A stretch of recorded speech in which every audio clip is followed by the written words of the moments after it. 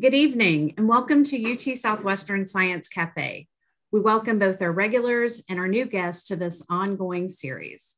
My name is Jenny King, and on behalf of my colleagues in public affairs, as well as our distinguished faculty members and our special guest speaker, thank you for joining us. Tonight, we are pleased to present a special episode about colon cancer. Before I turn over the virtual podium to Dr. Amy Lowe, our guest moderator, let me share a little more about Science Cafe. Science Cafes are online conversations where faculty and guest speakers take you on deep dives into science and health topics. As an academic medical center, UT Southwestern brings together research, medical and health education, and patient care into one institution. Our research and education inform care advancements quickly, which is a benefit to patients here and beyond. Science Cafe allows us to highlight this important work and bring it into the community. We do have fun with Science Cafe as well we learn, and today's program will be no exception. Our format is casual and interactive, and we encourage you to ask questions and engage with us during the program. This evening, we will be discussing colon cancer, prevention, treatments, and one survivor's story. Before we begin, let me share a few technical points. We are recording this program, and we're also live streaming it on our UT Southwestern Twitter page. We ask you to please mute your microphones during the presentation to help with audio clarity for everyone. Also, we encourage you to leave your video on so we can see our Science Cafe community, especially during the Q&A portion of our program. And finally, just a reminder, while we cannot answer personal medical questions, we would love to hear from you with general questions on the topic of colon cancer prevention, screening, research, and care. And with that, I am so pleased to introduce our faculty members, starting with our guest moderator, Dr. Amy Lowe. Dr. Lowe is assistant professor in the Department of Internal Medicine here at UT Southwestern. Her clinical interests include quality metrics in endoscopy, cancer screening, and general gastroenterology. Dr. Lowe is new to North Texas as she recently moved here from Boston after working in internal medicine there for 15 years, post-residency and clinical fellowship. Welcome, Dr. Lowe. After Dr. Lowe, we will hear from Dr. Cecelia Brewington, Chief of Community Radiology and Professor and Vice Chair of Clinical Operations in the Department of Radiology at UT Southwestern. Dr. Brewington is an advocate for the prevention and increased awareness of colon health for all people, particularly in underrepresented communities. And later, we will hear from Dr. Syed Kazmi, Assistant Professor of Internal Medicine. He focuses on gastrointestinal malignancies and specializes in colon cancer research at UT Southwestern Simmons Cancer Center. He is interested in all aspects of clinical research, including patient-centered outcome research, quality assessment, and designing interventions to improve delivery of cancer care to underserved populations.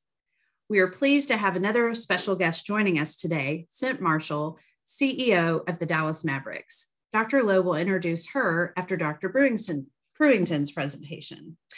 To Drs. Lowe, Brewington, and Kazmi, and to Cynt, thank you all for joining us this evening and welcome to Science Cafe.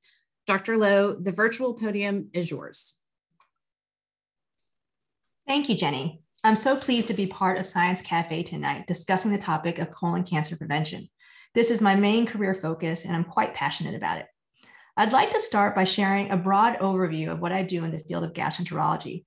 I want to bring a greater awareness and understanding for patients about how doctors in my field help them prevent colon cancer from happening. And before I get started, I'm pleased to share that UT Southwestern's patient navigators who are trained in the gastroenterology field are on standby this evening, keeping our phone lines open until 9 p.m. to take your call should you want to schedule yourself for prevention screening tonight. Their number, and we'll see it later, is 214-645-8355. And we encourage you to call tonight after the program or call tomorrow or in the coming days. The common thread for all of us speaking tonight is prevention.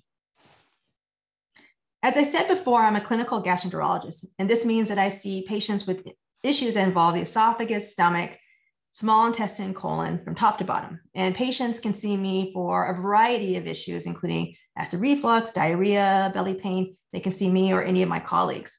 But my clear focus is endoscopy and colon cancer screening, and that's what we're talking about tonight. And let me just share my screen, 1 second.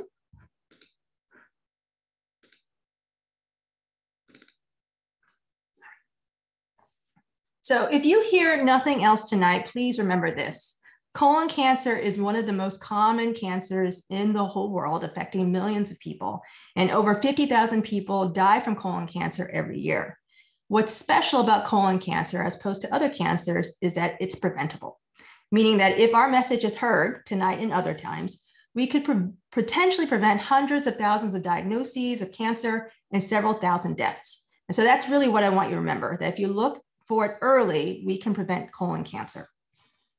There are lots of different ways to screen for colon cancer. There are simple tests that can range from testing a bowel movement for blood or abnormal DNA. These tests are really simple. They can be done at home, but then they can become more complex. Or, for example, another way of screening is a CT colonography, which my colleague, Dr. Brewington, will discuss later. We can also do sigmoidoscopies and colonoscopies. A sigmoidoscopy is a partial colonoscopy.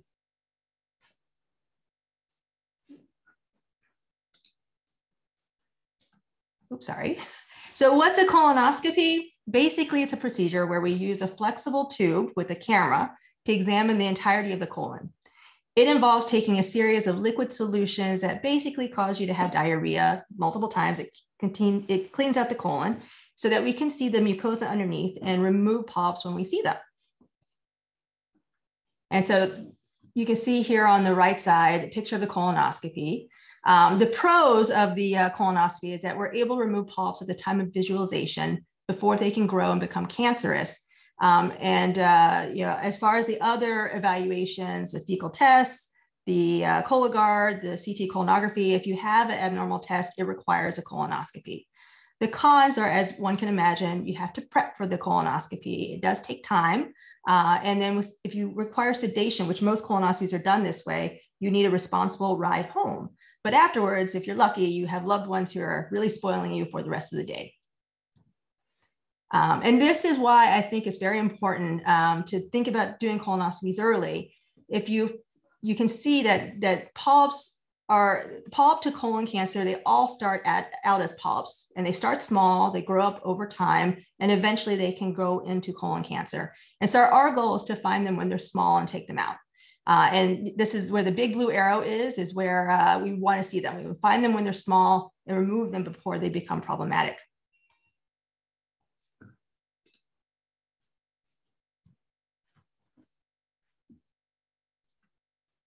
So what are the myths regarding colonoscopy? Number one, I don't have time for a colonoscopy. And as I explained before, it only takes 30 to 45 minutes. So it's very short. There is some time pre-evaluation. There's time after the evaluation before you can go home. Myth number two, I feel fine. I don't need a colonoscopy. And we have to remember that most polyps and even some colon cancers are actually asymptomatic. Eventually, colon cancers can become symptomatic, and they can present as abdominal pain, bloody stools, constipation, changes in the way your stool looks. But far and away, most polyps and some colon cancers are completely without symptoms. Myth number three, I'm scared. If I have a polyp, does that mean I have colon cancer? The vast majority of polyps are actually completely benign. A portion of them can eventually grow and they can turn into colon cancer. So again, it's really best to take them out when they're small. A colonoscopy is too painful. That's myth number four. As we talked about before, our sedation is the norm during colonoscopy. It's like a very relaxing nap. It's generally a quick on, quick off medication. Is it possible to do a colonoscopy without sedation? The answer is yes. It generally feels like some significant bloating and cramping, but the good thing about doing a colonoscopy without sedation, if you're open to it, is that you have the rest of the day for yourself. Myth number five, I won't be able to tolerate the preparation. It's true that preparations in the past have been primarily the big jug, go lightly, which is a gallon of medication. But over time, things have become a little bit easier. There are many different options, including some with pills and also much smaller volumes. Myth number six, this is two-part. Aren't I too young? We start screening at age 45. And the reason why is we have found that even though the frequency of colon cancer diagnoses and death from colon cancer has decreased, the age of colon cancer diagnoses is actually starting to become younger. And so that's why we start a little earlier. And we especially start earlier in those who have family history of colon cancer, polyps, or other underlying diseases like ulcerative colitis or Crohn's disease. And lastly, I'm healthy. I can't have polyps. Again, most polyps are asymptomatic. We can find polyps in as little as 25% of patients, but sometimes we can find them up to 50 to 60% of patients. And this is just open access, like first-time colonoscopies for screening purposes. We can find polyps very frequently. And then briefly, colonoscopy at UT Southwestern.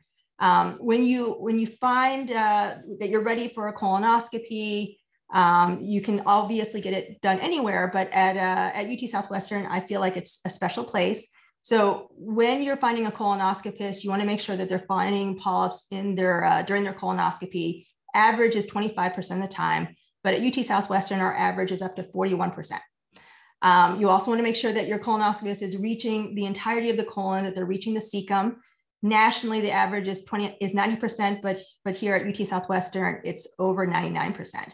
And lastly, you want to make sure that your gastroenterologist is inspecting the walls of the colon for polyps, a minimum of 6 minutes on withdrawal.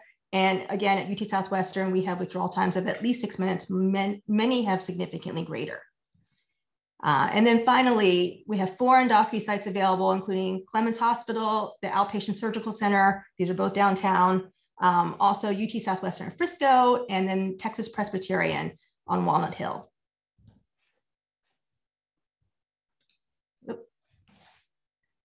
So this is the number. Again, UT Southwestern patient navigators are reachable today at 214-645-8355 until 9 p.m. today, and then every day, Monday through Friday. Let me just stop sharing.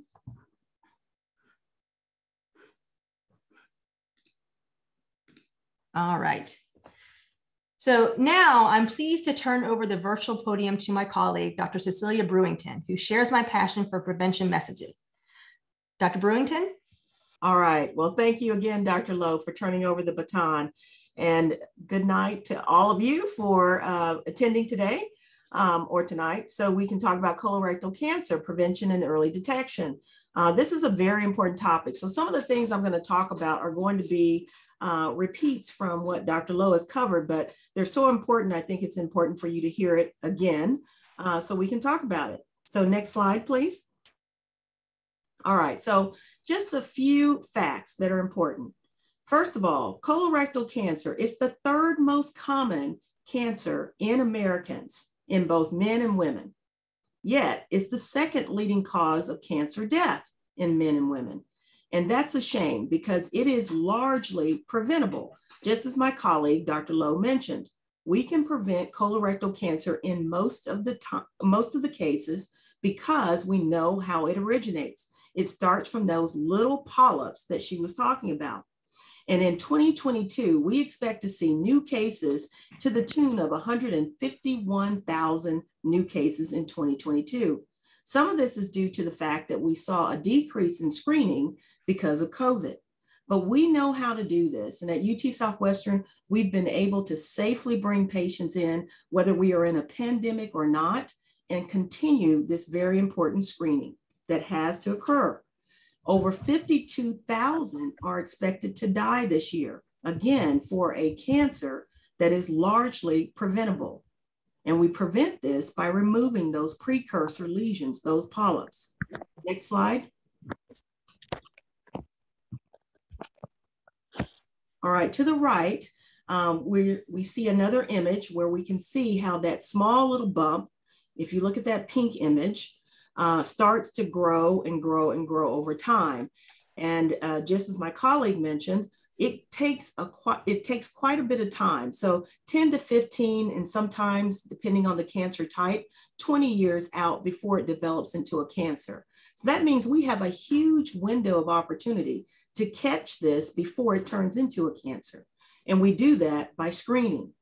So most cancers, again, that arise in the colon are going to originate in this way. Next slide. Now, we talked about detecting them and getting rid of those polyps to prevent the cancer. But there is also great news that my colleague, Dr. Kazmi, is going to talk about later, are the treatments if we find an early cancer. So on the table that you see in front of us, if we find an early cancer when the disease is still localized to the mucosa, the 5-year survival rate is 91%. We know this by studying the evidence. And so that tells us that we shouldn't think that, oh, well, I don't want to go to the doctor because I might have cancer and I just don't want to know about it. That's absolutely the wrong attitude to take. Because of today's discoveries in medicine, we know that we can take care of cancers if we detect them early, and the survival rates are great. So this is the survival rate for colon cancer if it's localized, 91%. If it's regional, meaning it's a little further spread than being localized, 72% at 5 years. Next slide. For rectal cancer, that changes a bit, but still, if the disease is caught early, we can have an 89% survival rate at 5 years. And beyond that, your chances are great as well, because we've improved our medical therapies, our surgeries, our treatments. So again, it's not a death sentence to have a cancer. What we want to see people do is screen to prevent the cancers, but if we find it, we have great treatment options. Next slide. So what can we do? We want to put the power back in your hands, because all of us have to take a personal responsibility for our health care. So what can we do to prevent colorectal cancer? Next slide. We can be more aware of our risk factors. So what can we do? We can look at our diet. Diet can facilitate decreasing our overall risk for colorectal cancer. Diets higher in fiber. We talk about whole wheats, whole grain cereals. Those are things that are healthier for our colon. Staying away from fried foods, of course. Doing things in moderation, decreasing our alcohol consumption, exercising. These are the things, of course, I know most of you hear this when you go see your doctor. We always say the same thing. We want you to exercise. We want you to eat correctly. Well, there is a real benefit to this because it decreases our overall risk for developing all cancers, but also specifically tonight, we're talking about that decreasing the risk for colorectal cancer. Then we can also be more aware of our family histories. And, you know, for some of us, that might be more difficult, but if you can get to your family members and start having these conversations, you know, this is something we have to do more of. We have to know whether or not our first-degree relatives had a history of colorectal cancer or a history of polyps. We should know whether or not we have a tendency for multiple members in our family to have polyps, because there are syndromes that are associated with increased risk for developing colorectal cancer. So a few of them are listed on the slide. A family history of adenomatous polyps, familial polyposis syndrome, and then a big one, Lynch syndrome, that has associated higher risk for colorectal cancer and some additional cancers. But again, trying to know our family history is very important to help us prevent colorectal cancer, and to do a better job of taking care of one another within our families and within our friends. So increase our awareness. Then, as my colleague, Dr. Lowe mentioned, be aware of the symptoms that might suggest there's something wrong. Is the caliber of your stool or the size of your stool changing all of a sudden? Is it starting to be pencil thin, is what we say. Do you have any bleeding in your stool? Now, these topics are not things that we like to talk about, even with our family members, but it's important because it can save lives. So let's look at what's happening to our bodies. Let's look at how our stool habits might be changing.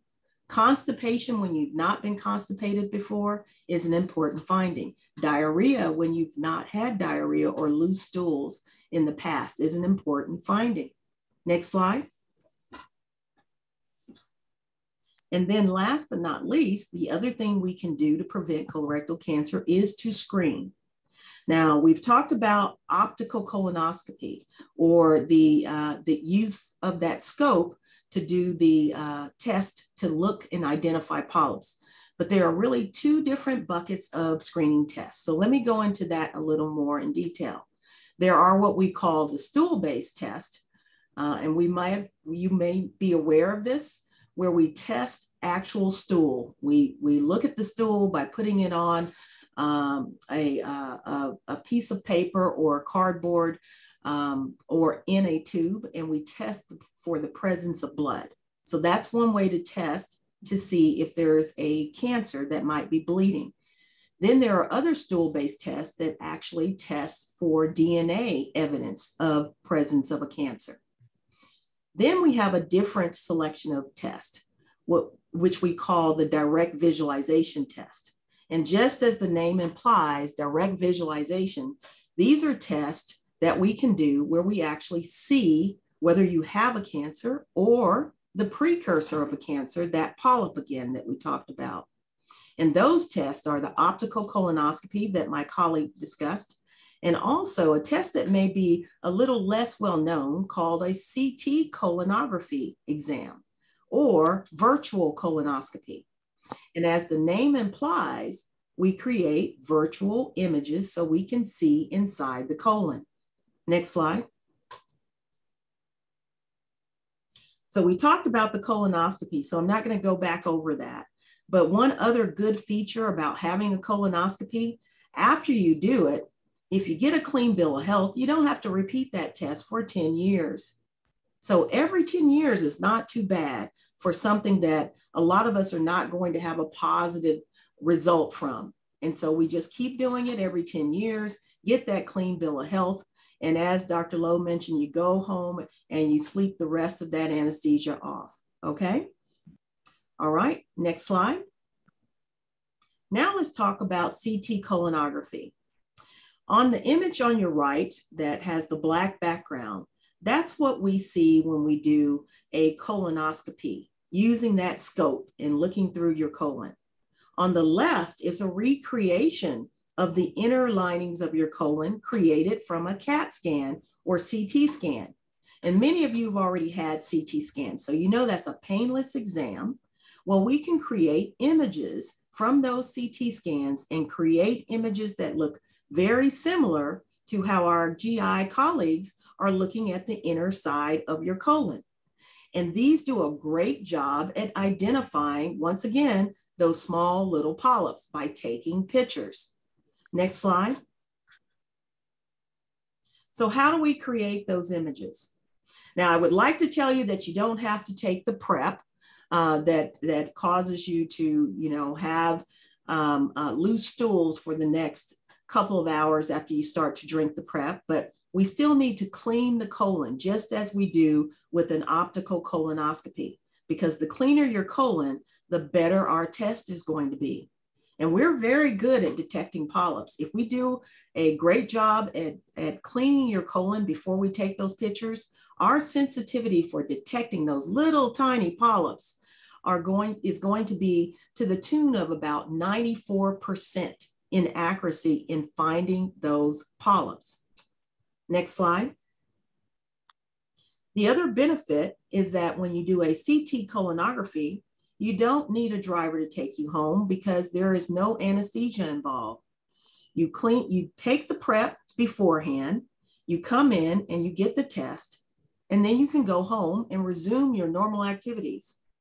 So what's the prep like? Well, 2 days out from the prep, we like to see you start a low residue diet, meaning we don't want you eating raw vegetables or fried foods. It's a good time to have a low residue diet that has well-cooked vegetables, baked chicken, beef, fish, nothing that's high in fiber like raw vegetables. Then the day before, we like to see you start what we call a clear liquid diet. So that might be your chicken noodle soup without much of the chicken, Sprite, Powerade. You can still have that cup of coffee, you'll be happy to know, for the coffee drinkers out there, or a clear soup of some sort. We want you to avoid the milk, the orange juice, and tomato juice. So that's not too bad for the day before. Next slide. Now, the actual prep, again, involves cleansing the colon, just as we did for the optical colonoscopy or the standard colonoscopy. So we do have you drink a substance that helps to finish cleaning out the colon. And then there's another substance in the white bottle labeled Tagatol to the left that we have you drink. And what that does is, as the name implies, it tags any stool that remains within the colon. And that helps us be very specific to separate what's residual colon residual stool in the bowel versus some little tiny polyp. And again, we can detect things that are a few millimeters in size. Next slide. So I'm just telling you a little bit more about the test. On that pink image down at the bottom is the small little tube that we have to place into the rectum when you come in for an optical colonoscopy. We need to put a small tube within the rectum, just about 1 centimeter, 2 centimeters in, and we inflate that little balloon that you see. And that's to help us keep the air in your colon that we need to inflate your colon with. And we use that device over to the left. It's called a CO2 or carbon dioxide inflator. And we inflate your colon with a small amount of air. And that's just distending your colon so that we can see inside when we take those pictures. That little tube is probably about the size of a pin. All right, you can see how thin that is. Now, I know that sounds like it's uncomfortable, but I can tell you that I don't get complaints about this tube from the patients that have had this. They're happy to not have to be put to sleep. They're happy that this test is going to take 20 minutes, and then they're off and on their way back to work or back to whatever activity that they're going to do. Next slide. So let's take a look at those CT scans. First, you come in, we put that little tube into the rectum, and you lie on your back on the CT table, and we take some pictures. And it looks similar to the one that you see below the image. Then we have you turn over, next slide, and click that slide. So you flip over and you lie on your stomach, and we take some more pictures. Next slide. Now, how long does all that take? Now, I'm talking to you right now, and I can tell you that our CT scanners have gotten better and better and better. And in the time that I'm talking to you, that's the time that it will take for this CT scanner to take the pictures of your entire colon. And when it's finished, then we have you get up off the table. So let's see that again. To the left, you saw the fastest scanner we have. In the middle, you saw a slightly slower scanner. And I can tell you that at UT Southwestern, we don't have any more of the scanners on your right that say 16 slides that are still going. So it's just that fast that we can take those pictures and screen your colon to help save your life. Next slide. So what is the best test that you can do to screen for colorectal cancer? Well, I'm going to tell you what the American Cancer Society tells us. The best test that you can do is the one that you will do. So we've talked about the standard colonoscopy where you're put to sleep. You sleep during the entire test and you go home and you can sleep for the rest of the day or a couple of hours feeling rested. Or you can get a virtual colonoscopy where you come in for a CT scan and you lie on a table, we take some pictures, and you can go back to your regular activities. You don't need an additional driver, and that's it. Now, you do come back every 5 years as opposed to every 10 years. And then there are the stool-based tests that you could take, and you can do that at home. Now, they're not as sensitive at finding polyps, but they do a great job of finding early cancer that my colleague's going to talk about how we can treat, and you can have a great life if we can detect those cancers early. So the best test is the one that we can get you to do, because screening has to be done at every interval that we recommend for it to be effective. And we just need to get people to screen. Next slide. So thank you for coming tonight so that we can take steps to help you save a life. It might be your own, it might be a family member or a friend, but let's share this information. And I'll turn it back over to Dr. Lowe. Thank you, Dr. Brewington, for your very informative presentation. I'm sure our audience feels like I do, that you're inspiring with your work and avid focus on the power for prevention. Now, I'm pleased to introduce our special guest. Cynt Marshall is a CEO of the Dallas Mavericks.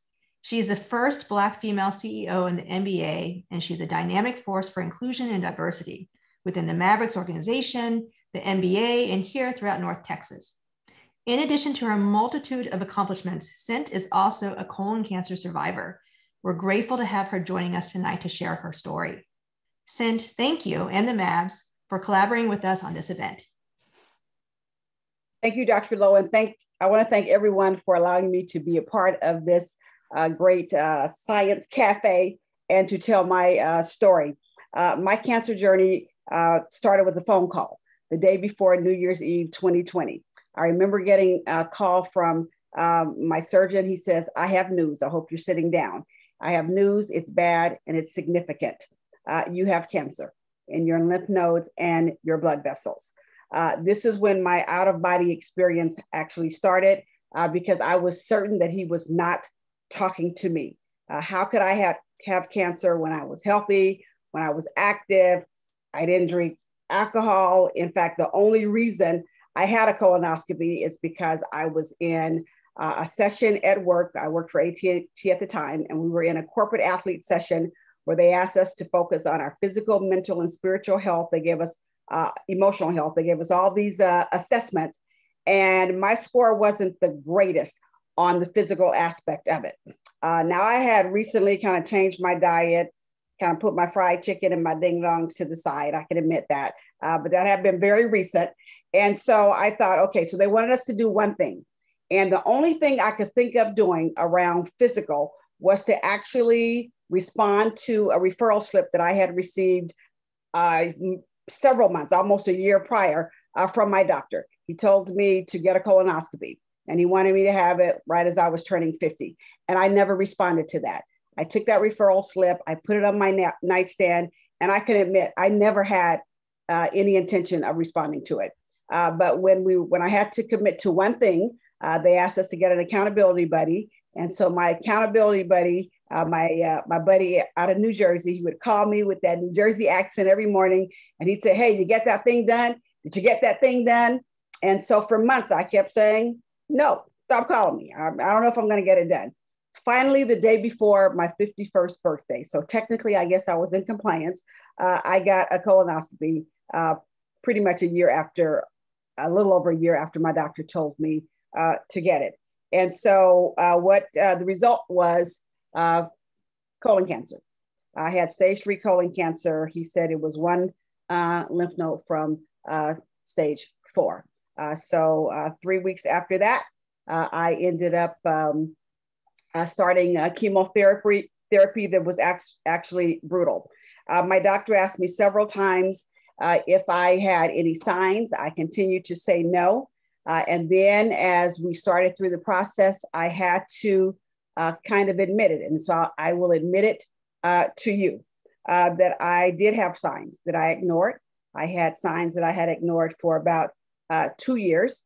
I actually had swollen lymph nodes that I thought was a recurring sinus infection, but it was actually cancer. I attributed my weight loss to a busy schedule and not taking time to eat 3 meals a day. The blood in my stool, yes, doctors, I did have rectal bleeding that I ignored and just thought it was a hemorrhoid or something. I didn't know what it was, but I just jotted it down and didn't really look into it.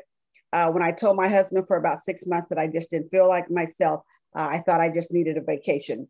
The back pain that had me laid out at a Macy's cash register on Black Friday, I thought was just a mild case of diverticulitis or something that I was starting to get because I was in my 50s. I didn't think about the fact that my father died from colon cancer in 2009.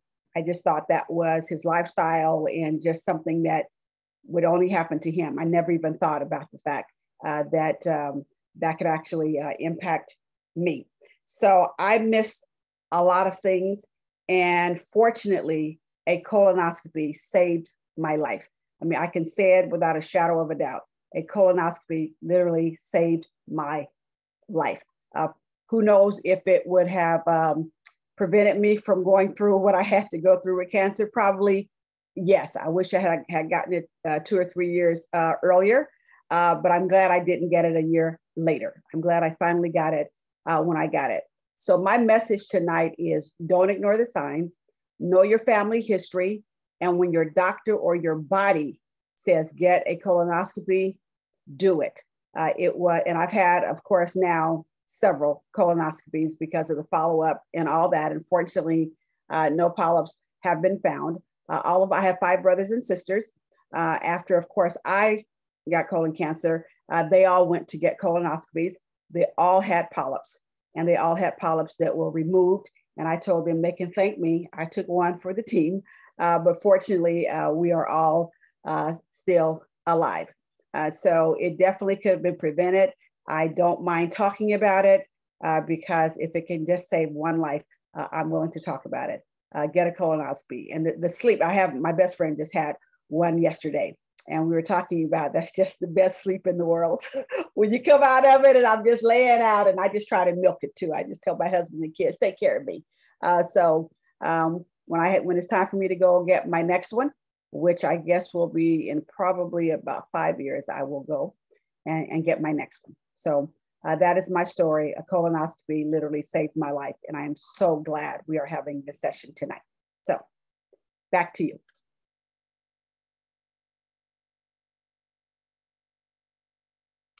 Who am I turning it back over to? Because I could tell my story forever. I could tell you the good, the bad, and the... We're going right to Dr. Kazmi. And thank you so much, Cynt. Well, thank you very much, Cynt. This is a remarkable, story that you shared, and it has been very inspiring. It's very hard, tough job for me to follow that presentation, thank you for asking us and reminding us about doing this colonoscopy. Quite inspirational. I actually had a poll question as well. Ms. Lang, would you help me and see if we can ask the audience about the poll question?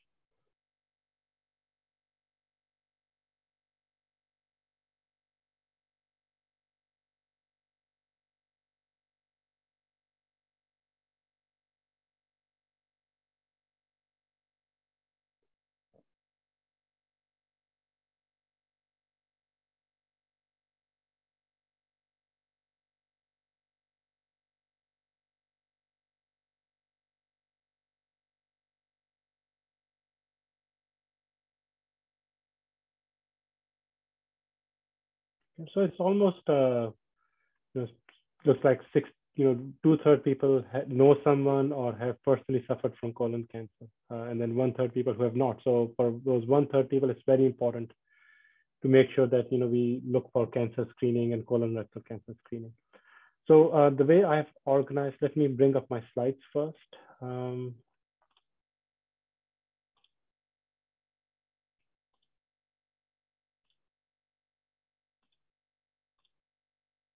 So I wanted to share with you, latest research that is going on both at UT Southwestern, but also at a national level and international level in regards to prevention and treatment in colorectal cancer.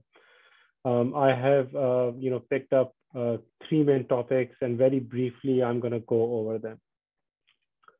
First is there's an increase of colorectal cancer incidence among younger population. Now, I'm going to ask you to pay attention to these, figures. You can see that on this figure where my cursor is moving.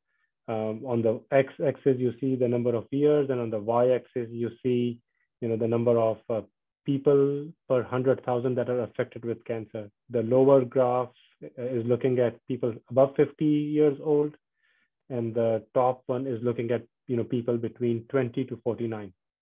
And you can see that both men and women, starting, maybe early 1990s, we see that the incidence, meaning new diagnoses of colorectal cancer, is decreasing both in men and in women. which is very much remarkable, quite remarkable. And the reason is because around that time, the colon cancer screening became slowly and gradually became, widely accepted and used. And we can see almost, decreased by half in men and probably around 35 to 40% in women over the next 2 decades, which is the, successful story about catching the cancer at a precancerous lesion at a polyp stage and then preventing it from forming a cancer. So above age 50, the screening guidelines were there, but between age 20 to 49, we can see that in the similar years, since 1975 to 76 down, there was initially a decline in the new cases, and then all of a sudden, overall slow rise in the number of new young onset colorectal cancer, both men and women. If you just look at numbers of people, so if you pay attention to the y-axis, obviously the cancer incidence is still higher in older people above age, above age 50. But if you just look at the trend and the percentage change that is being noticed in younger population, it is alarming. And it's not just this, it's the prediction that we can do for young onset colorectal cancer in the future. So we can see that by year 2020 and year 2030, there's supposed to be 90% anticipated increase in the early onset colorectal cancer between age 20 to 34, around 27% between age 35 to 49, and then actually decline in colon cancer incidence above age 50 to 75 and above age 75 just because of prevention. So prevention works. That should be our biggest take-home message from the presentations today. In young onset colorectal cancer, there's also delays in their diagnosis because you can see here that the median symptom duration and median workup duration for people less than 50 years old, non-advanced stage, meaning stage 1, 2, and 3, was almost 120 days, 6 months before their symptoms started when eventually they got diagnosed. And during that time, the cancer can convert into an advanced stage. Similarly, almost 90 days if they were presenting at advanced stage. And compare that to the people who are above age 50, it was, again, still not ideal, but better than that. So almost, so this more education to primary care and then being aware of the symptoms, education to patients so that, they bring those symptoms early to their physician attention is extremely important. Dr. Brewington had talked about the risk factors, and then similar risk factors are also present in early onset colorectal cancer as well, but more so family history and hereditary colorectal cancer syndromes are probably the biggest reason why we see this rise. Other diseases, inflammatory bowel disease and tobacco use are also known risk factors that can lead to early onset colorectal cancer. Some lesser known risk factors, there's disparities between African American and white race in regards to incidence of colorectal cancer in general and also in early onset CRC. Similarly, previous history of radiation, growth, hormone excess, people who have had organ transplant. But those are things that probably cannot be reversed. But there are other things that other risk factors that can be identified and reversed. So for example, our Western diet, which is mostly consists of processed meat, red meat, has been associated with from 16% to 20% increased risk of development of colorectal cancer as compared to general population. Similarly, obesity, adolescent obesity, is associated with 2 times increased risk of development of colorectal cancer. So almost 100% increase as from baseline.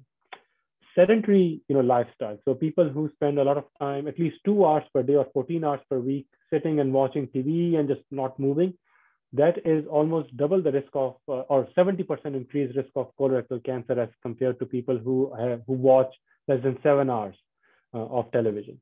Similarly, the microbiome, which is the bacteria that grow within our colon, have been associated with young onset colorectal cancer. More diverse the microbiome, the less that protects against development of colorectal cancer. And how do we achieve that? Usually we achieve that by making sure that our food that we eat, consists of more diverse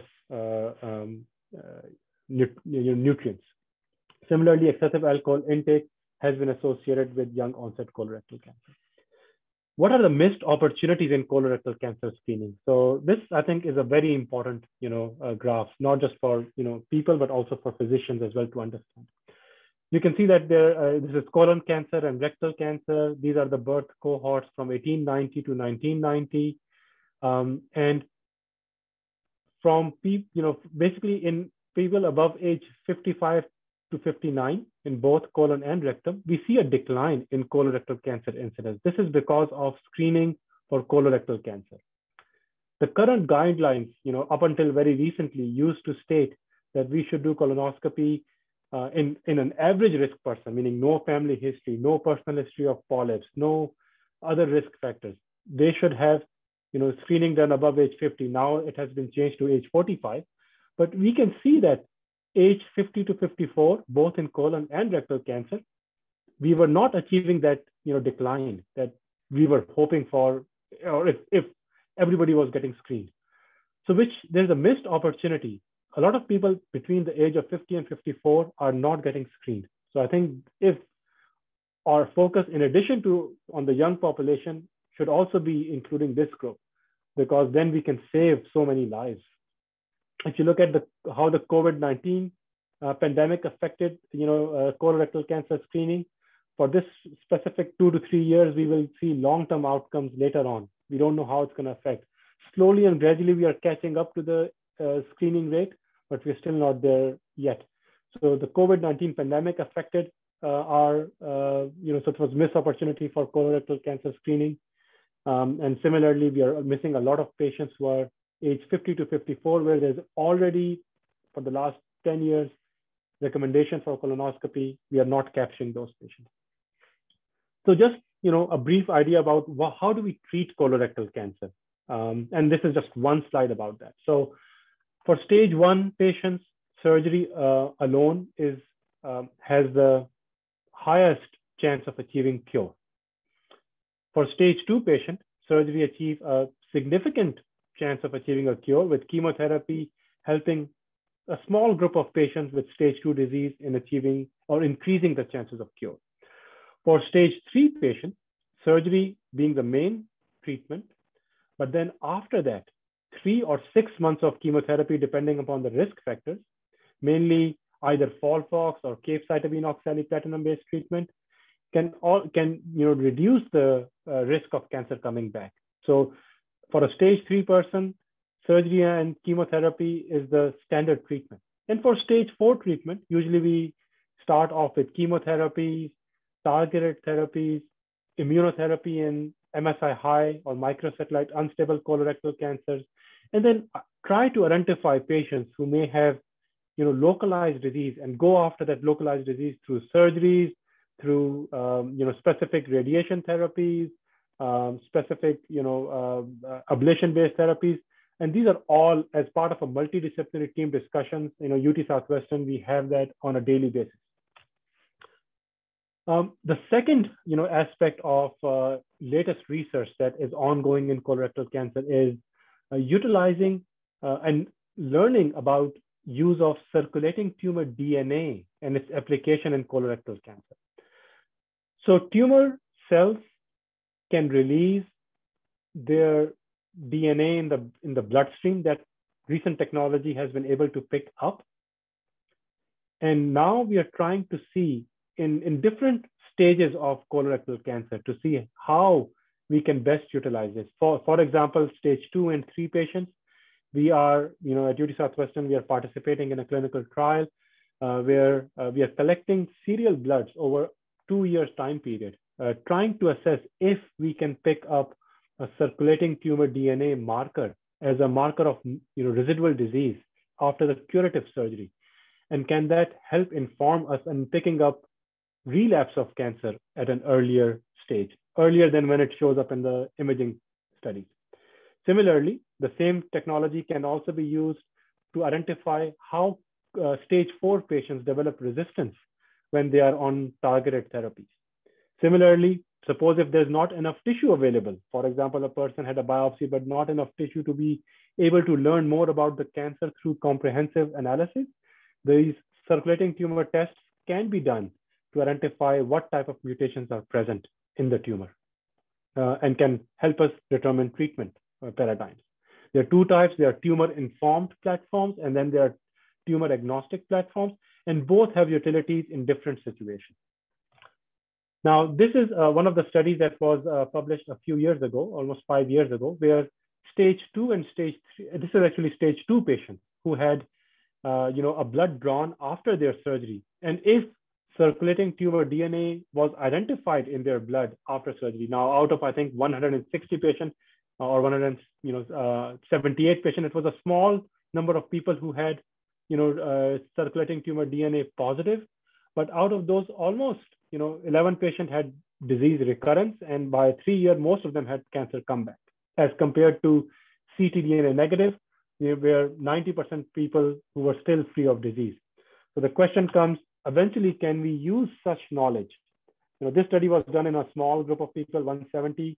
Now people are doing, nationwide, bigger cohorts to sort of confirm this trend, but then also trying to identify, how can we, patients who are ctDNA positive, is there a role for escalation of some standard treatments? Give them more therapy, identify more treatment for them so that they also become ctDNA negative. And, on the opposite end, if there's circulating tumor DNA negative, can we decrease the intensity of treatment so that preventing long-term side effects? So that's where the field is going in regards to thinking about ctDNA. And most of these trials will be open at UT Southwestern. Now, so that was the second aspect. The third aspect is, which is a big development in colorectal cancer, is immunotherapy in a specific group of patients that that are classified as microsatellite unstable. So what are microsatellite unstable cancers? So for a cancer to form, a mutation has to occur. In our normal cells, when the mutation occurs, our defense mechanism, the mismatch repair protein machinery, corrects that defect. If a person is deficient in that mismatch repair protein machinery, their cancers, their normal cells tend to get many mutations, eventually turning that normal cell into a cancer cell. But that excessive mutation within the cancer cell can also be its Achilles heel, can also be something that we can target in our favor. So immunotherapy plays a role because immune system is trying to attack those highly mutated cells, but the tumor develops a resistance against them by suppressing the immune cells around it. And immunotherapy breaks that suppression. And then now, after the immunotherapy is present, the T cells become activated, and those T cells can go and attack the cancer cells. So this group of patients, microsatellite unstable high colorectal cancer, immunotherapy has become a standard of care. Now, this group constitutes, for a stage 4 patient, it's only like less than 5%. So 95% are microsatellite stable colorectal cancers, but only small group of people have this MSI high or microsatellite instability in their tumor. So it's very important to test for that. And why? Because there was a big study that was recently finished and published, multinational study, where they compared to see people who have stage 4 disease, if they get chemotherapy upfront versus if they get immunotherapy, what happens? So on the x-axis, you see the number of months, and on the y-axis, you see the people who are surviving. You see that 24, 28 months, almost 2, 3, 4 years. There's a group of people with microsatellite instability who were started on immunotherapy, are still living. Their cancer has not progressed, and they might still have cancer cells present in them, but it's not spreading to other places. So it becomes a chronic disease for that group.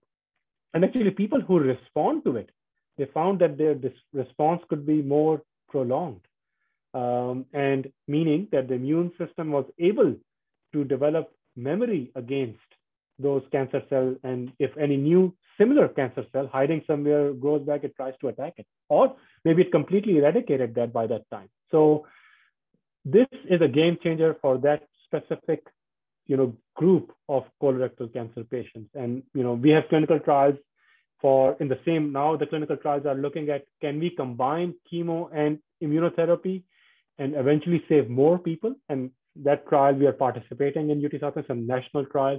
So, patients who are newly diagnosed and has MSI high, they will be eligible for that. Similarly, now people are studying if MSI high tumors in stage 2 and stage 3 cancer, mainly stage 3 cancers, where chemotherapy has a role to play. Can we add immunotherapy to that chemotherapy to, again, save more people? And that trial is also open at UT Southwestern. Now, that was the last slide. So, thank you very much for the organizers to, give me that opportunity to share all that information. And I'll, pass the baton back to you guys. Cecelia, Ali, and Cynt, thank you so much. We really appreciate your participation, your collective insight this evening. Let us start the Q&A part of our program. And we'll first start with some questions that our guests submitted ahead of time, and then we'll address some of the audience questions as we have time. Now for the pre-submitted questions. Our first one is a question for Dr. Brewington from a concerned wife about the hereditary aspects of the disease. This wife's mother-in-law had colon cancer. What can an adult child of someone who's had colon cancer, in this case, the 50-year-old son, do to better his odds of not developing colon cancer, or if he develops colon cancer, surviving this disease? So a child, meaning a first-degree relative of someone who's had colon cancer, we want you to screen earlier. So that's the first thing. So if you have a first-degree relative who has colorectal cancer, you should screen 10 years before the age of diagnosis of that relative. So that's the first thing, screen early.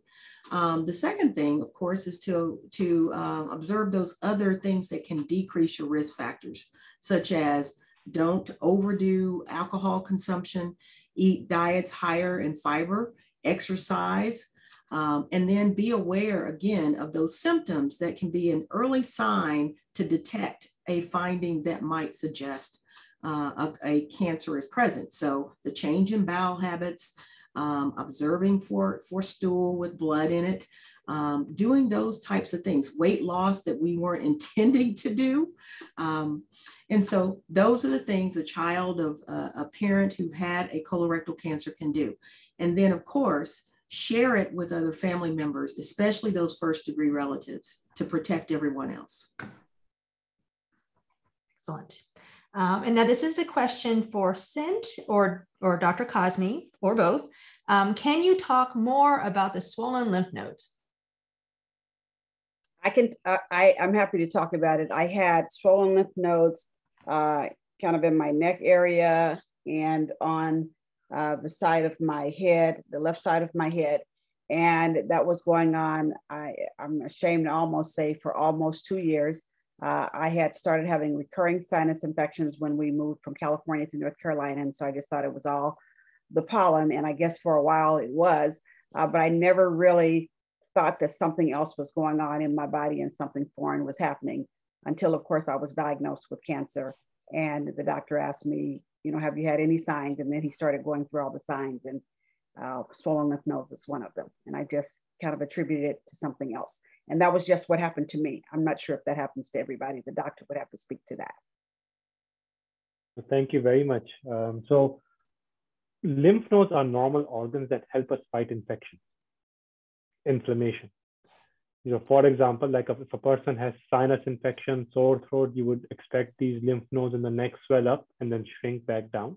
That's the normal function of lymph nodes. And these lymph nodes are present throughout our body, like a chain. Cancer cells, especially like in most solid organ cancers, can sometimes use those lymph nodes to find new areas for them to grow so that they can spread through those lymph nodes and involve other organs.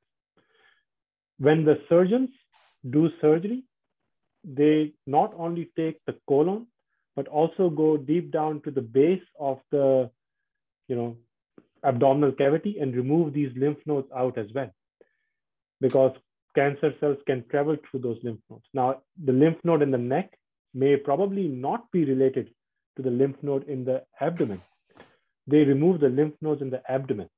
And then a pathologist looks under the microscope to see if the number of lymph nodes are adequate, and then also if they are involved by cancer or not, because that determines the stage of cancer, and it helps a medical oncologist decide about if a person needs chemotherapy or not after surgery. I hope that answers that question. This question is from Nancy for Dr. Brewington. My father had colon cancer in his early 70s. I'm 78 and I've had colonoscopies every 3 to 5 years. I hear that people over 80 no longer need colonoscopies if they don't have any polyps. Other doctors say otherwise. What would you advise? So I would advise that if you are a healthy individual that expects to continue living a very long and healthy life, then that decision, if it were me, I would continue screening. So every decision that we make is based off the individual situation, and that's the decision your doctor is going to make too. So they tend to take into account, how healthy are you? Are you living a very vibrant life currently? And if you are, there's no reason to think that you're going to stop doing that. And so if you're going to live a longer time, then we expect you to continue to need to screen. So hopefully that answers that question. Excellent. This message is for Dr. Kazmi. It's a two-part question. Lisa had noted that her children and her husband have APC gene. So can you explain what the APC gene is and what has the research shown about cancer risk for those with this gene? How common is it? So two-part question. First is, what is an APC gene? So, APC is a protein that is involved in cellular function, without going into too much detail. And when the APC gene is mutated, we call it a tumor suppressor gene, some pathways within the cell become active. And if the APC mutation gene is, running in the family, then it's a hereditary condition that can increase the risk of colon cancer formation. Now, cancers that do not run in family also have APC mutation, because it's a very important mutation in colorectal cancer, like 70% colorectal cancer have that. But if you inherit it from your parents, then the cancer can potentially occur at a much younger age. Because, we get two copies, one copy from father, one copy from our, mother. And then if one of that copy is already abnormal, it's easier to get the second copy abnormal, and then the risk of colon cancer increases. People with the APC mutation running in the family, we call the word FAP, familial adenomatosis polyposis. They have a lot of polyps in their colon. And, a lot of time they need to undergo preventative surgeries. So when I use the word, so these patients are not average risk. For these patients, people who carry the mutation gene in the family, they probably need to start screening by age 18 if they are, reach their adulthood, or even younger, at least 10 years younger than their youngest family member that developed cancer. So sometime even in their teenager years, they need to start colon cancer screening. This is a very high risk, inherited group of, patients that need to undergo cancer screening early. Whatever we talked about, age 45, age 50, that's average risk people who do not have any of these high risk. But FAP syndrome, APC mutation running in the family, need to be screened at a much younger age. Excellent. There is another question from Lisa. What are your thoughts on Cologuard for screening? Seems risky to test this way. And I'm going to take this question. Mm-hmm. So Dr. Brewington had mentioned that basically the best test is any test that you're willing to have. And so if Cologuard is a test for you, that you want to do a stool test at home, and that's what you feel comfortable with, then I would say that is a good option. If it's positive, and it could be positive for two different reasons, it could be positive because there's a little bit of detectable blood in your stool. could be positive because there is some abnormal DNA that's being detected. And so if either of those things happen, you need a full colonoscopy. So since I'm a gastroenterologist, I will always say that colonoscopy, from my point of view, is the best option, but it is, again, whatever you're willing to have. All right. And if I could add to that, Dr. Lowe, so again, so I say the best test is the one that you will do, but if you are up to the task of doing the test that's going to prevent cancer, the direct visualization tests have a better chance of detecting a polyp. So we talked about those. Those are the precursors. So before you develop a cancer, they're a small polyp. So if you do the optical colonoscopy that my colleague, Dr. Lowe, offers, or the CT colonography, then we're going to find the polyps, the precursors. And so I advocate that you do a direct visualization test. But if you are what we like to call the busy bees, who just don't get it done, who are going to put it off, and you're going to have 1,000 things going on that cause you not to get screened, then do what you will do. And if that's a stool-based test, then do that, because your chances are still going to be far better than if you did not screen at all. Excellent answer. Another question, what makes a cancer a slow-growing cancer? Now, that's a very, I don't know, I hope I understand the question correctly. Let me rephrase it. Maybe what we might be asking is that why does the cancer grow over many years, the way we described, maybe as a polyp stage, and then slowly, acquire more mutation and convert into a cancer. And please correct me if that, if I'm not asking this, understanding this question appropriately. So polyp is a precancerous stage, and some more mutations accumulate over time, slowly and gradually, that give an advantage to a clone of cell within that precancerous growth.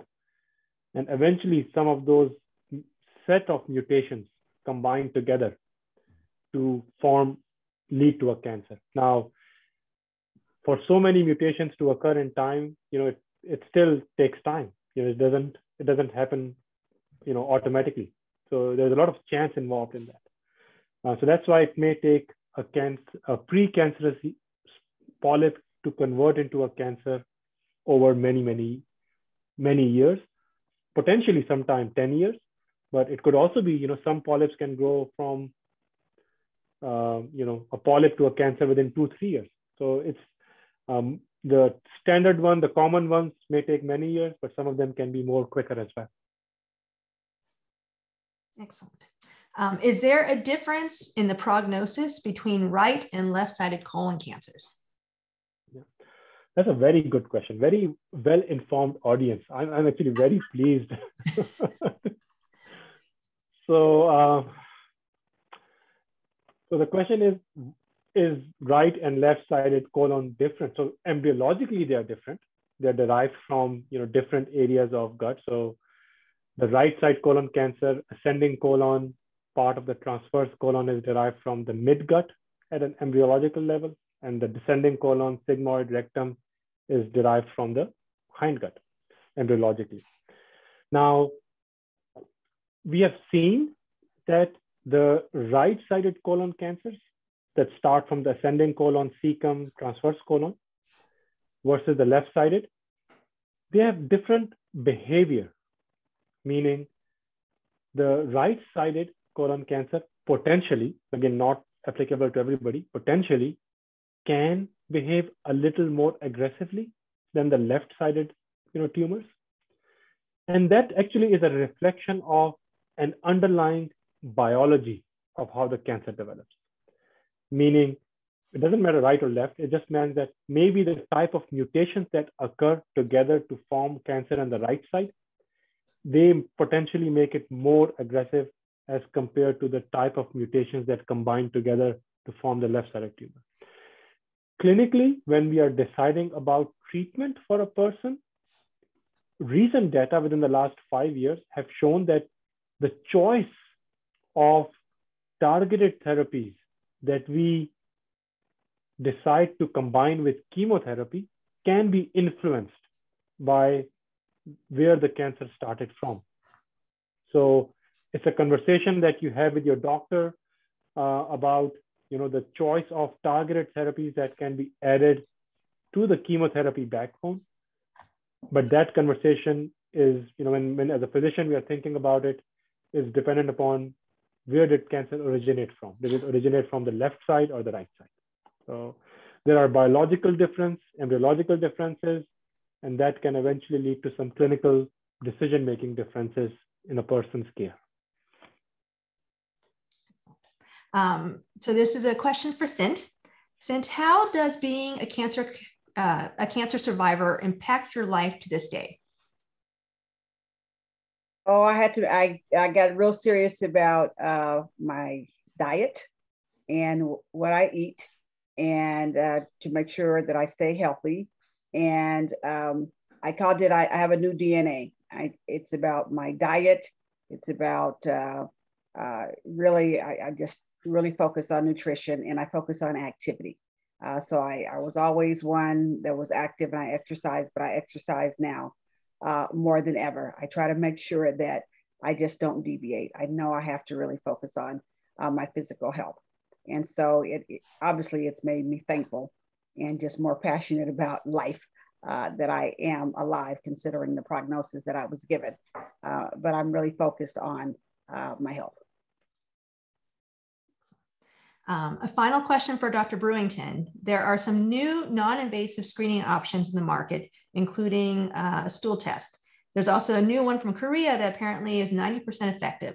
What would the doctors advise if these options are useful instead of the traditional screening test, which I assume is colonoscopy or virtual CT? So I'm not familiar with the one that's being referred to from Korea. Perhaps one of the other physicians on the call is more familiar, but what I can tell you is this: we follow the science, right? That's why we are an academic medical center. So we look at the papers, we look at the research, we dissect the research, if you will, to see if it's good research. And that's what sets an academic medical center apart from the everyday site that you go to for healthcare. That's our job. Our job is to study the science and to know whether it's valid or not. And so if there's a new test on the market, our doctors at UT Southwestern are going to look at that data and see if that evidence is strong enough to say that it could replace what we currently know works, the tests that we have out there today in the market. Excellent. All right, so thank you again to my colleagues, Dr. Brewington, Dr. Kazmi, and to the great Cynt Marshall for a robust conversation about prevention, the importance of screening, and the various treatment options that are emerging. And thanks to you, our guests, for joining us tonight and asking such great questions. Again, please call UT Southwestern's patient navigators at 214-645-8355 to make your screening colonoscopy appointment. And you'll see it in the chat as well. Whether you come to see us at UT Southwestern or go through your own physician's group, please get screened. Finally, thanks to Public Affairs for helping facilitate tonight's event, and a huge special thank you to Mrs. Marshall and the Dallas Mavericks for collaborating with us during March, which is Colon Cancer Awareness Month, and being part of tonight's Science Cafe. Join the Science Cafe team again in 2 weeks on Thursday, March 24th for the next program focused on liver transplantation, and then on Thursday, March 31st for our program on autism. On behalf of our Colon Cancer Science Cafe team, as we close out this evening, we wish you all good health and wellness and a good night. Thanks again for joining us, and we are adjourned.